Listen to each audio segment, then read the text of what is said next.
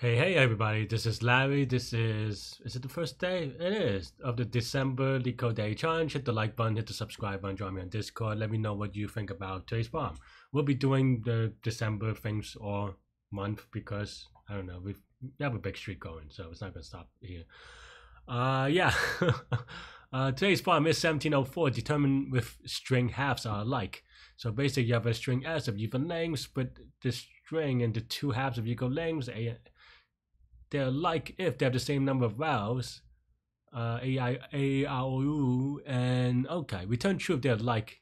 What does that mean? Or like, is it just vowels? Like, it doesn't matter which one, right? So A and B, okay. Oh, just, all right, well.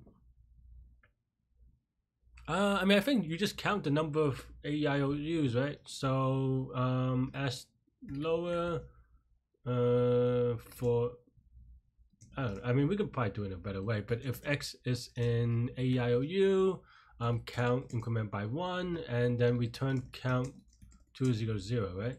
I think that's pretty much it. You could probably write in a better way, like sum if or something like that. Oh, snap. Did I mess it up?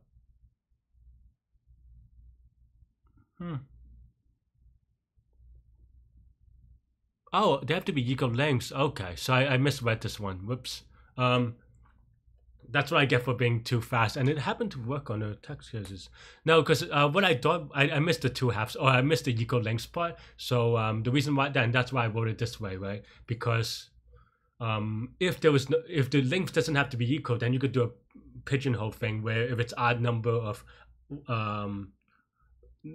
vowels, then you can't do it. If it's even, then you can always, there's always a point in the middle. But I think I just misread the equal lengths part.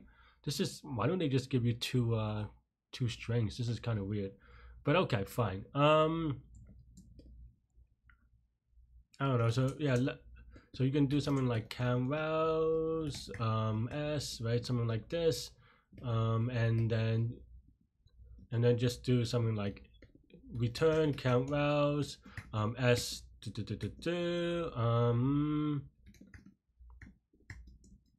two. Is it +1 or -1? I don't know.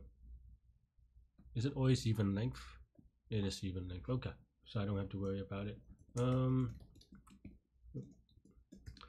This is what I get for not reading the problem, I guess. Yeah.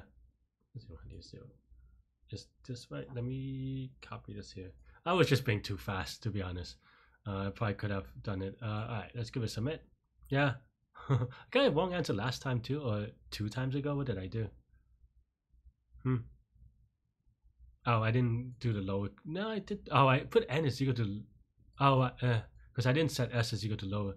So again, maybe this one is a little bit deceptive in that apparently I made 2 silly mistakes in the 3 times I've tried this, even though it is a very easy problem. I hope no one else have trouble with it. If you do have trouble with this, let me know. But yeah, I mean, I think I just misread, or I missed the part about equal lengths, so I just thought that, and I did a reduction in my head, and I was going to explain it, but well, I'll explain it for another problem. This is going to be linear time, constant space, obvious reasons. I don't know if I have to explain this one, so yeah. Let me know what you think. Like I said, we'll be here all month, so stay good, stay healthy, to good mental health. I'll see y'all later and take care. Bye-bye. Boop.